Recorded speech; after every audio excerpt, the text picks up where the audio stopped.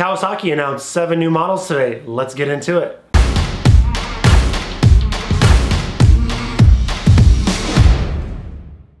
What's happening, everybody? Nick Olson, Chupacabra Offroad. Thanks for tuning in, and let's get into this 2021 release from Kawasaki.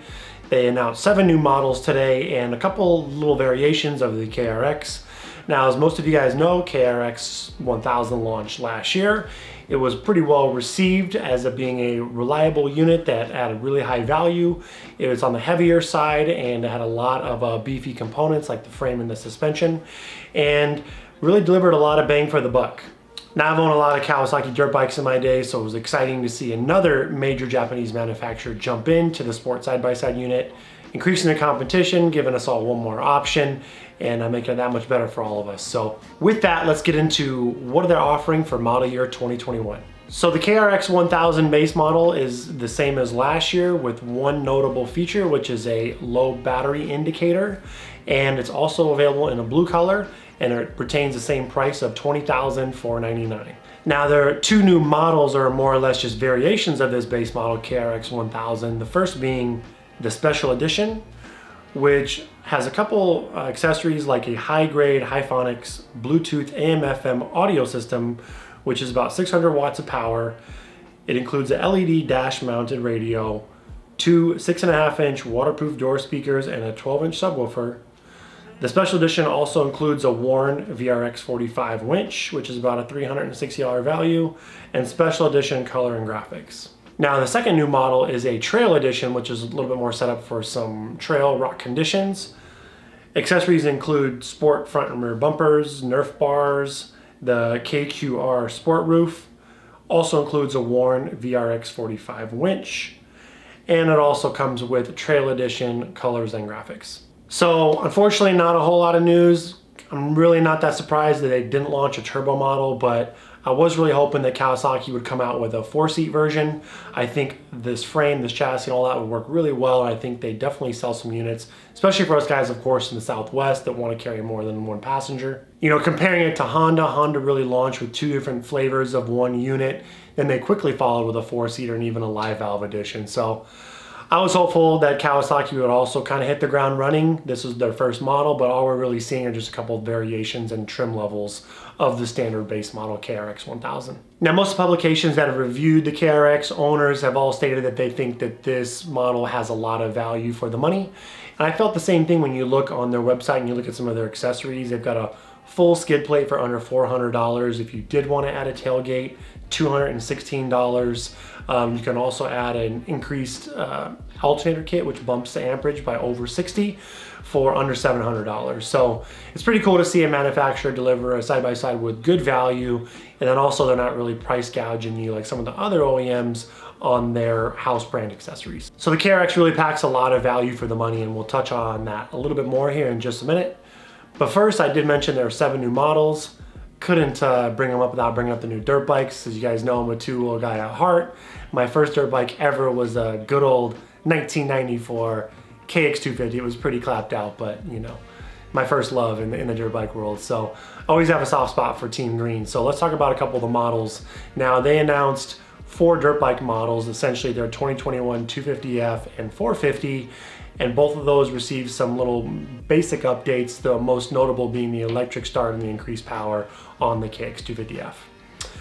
What I got excited about was seeing the XC off-road versions of these models, and this really plays well in my wheelhouse because I currently own an off-road model, the Husqvarna FX350, which is an off-road version of the 350 motocross bike. So if you're like me, you like to do it all, you like to ride track, you ride off-road, you know, do a little bit of trail riding, everything in between. These XC models are become more popular.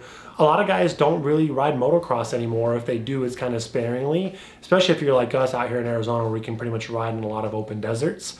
So a couple of the changes that makes these Kawasaki's XC models are the 18-inch rear wheel, softer suspension settings, a full skid plate, and a kickstand. Now here in Arizona, I absolutely love having the 18-inch rear wheel. It's a lot more compliant when I'm in rocky trails, wash bottoms, that type of thing. Also gives you a lot more traction, but I was surprised Kawasaki didn't put a bigger fuel tank on these. Guys that race off-road, like works racers, particularly if you're fast, they need a bigger fuel capacity. And even when I'm out exploring trails, it's so nice to have a little extra fuel, knowing I can go an extra 10 or 15 miles, because I love trying to find new trails, I love getting lost, and it's nice to have that peace of mind.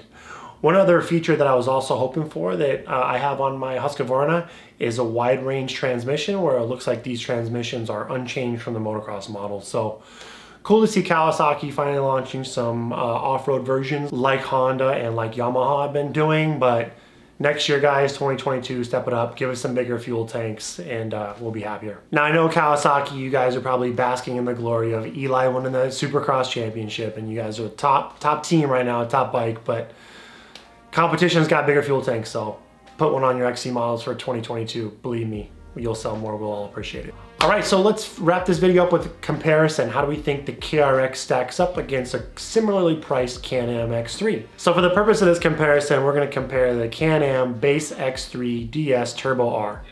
Now the MSRP is $20,999, so it's $500 more than your base model KRX 1000. Now the obvious difference, of course, is horsepower. 112 versus 172. It's not even a comparison, not to mention with Can-Am, there's so many aftermarket upgrades if you want to go in double that amount of horsepower. I really like the Can-Am's wheelbase better, being a little bit longer, but so the number one question you need to ask yourself if you're comparing these two models is, what is your budget and how much do you plan on customizing your side-by-side? Now, if you don't really go to the dunes, 112 horsepower works really well in most situations. The KRX has a much beefier frame and suspension components. You're already getting some 31-inch tires, some bead locks. It really packs a lot of value for the money. It's got that quality Japanese fit and finish. From what I've heard, very few squeaks and rattles, even after hundreds and thousands of miles of ownership. So at that price point, you don't really have to spend a whole lot to have a really solid, reliable unit. It's a little bit wider than the X3. Because it's heavier, I heard it rides really plush and really comfortable. But as you guys know, this channel we really cater to you guys in the Southwest, and with Southwest means there's going to be some dune riding, which means most all of your riding buddies probably already have a side-by-side with a turbo in it. And you don't want to get left behind, right? You want to be able to hang and maybe even one-up them. So I really got to steer you guys towards the Can-Am. I mean, I've talked a lot about some of the shortcomings of the Can-Am I don't like, how you have to spend the extra money potentially correcting the front bump steer, beefing up the bulkhead. Gonna need some bigger tires, which is probably gonna result in a need for some clutching.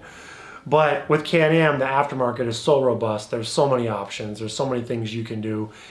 If you're gonna be making a purchase, you're gonna have it for quite a while. You really enjoy updating the performance, trying different accessories. The X3 is going to be a better platform for you. So that's how I wrap them up, guys. Value, bang for your buck, happy how it is. Seriously consider the KRX if you like to rock crawl. I heard they're exceptional in the rocks. You got the low power mode. You know, it's a great all-around unit, spacious and comfortable, more storage than the X3. But if you're going to be doing any tuning at all, you like customizing, you like the look of the X3, Can-Am hands down. You know, for a lot of us guys, customizing these vehicles is half of the fun. So as long as you're not looking at your credit card statement, you'll be happier if you get an X3. Thanks for watching, guys. If you like the content, please like and subscribe. That really helps us grow the channel. And we got a lot more coming your way.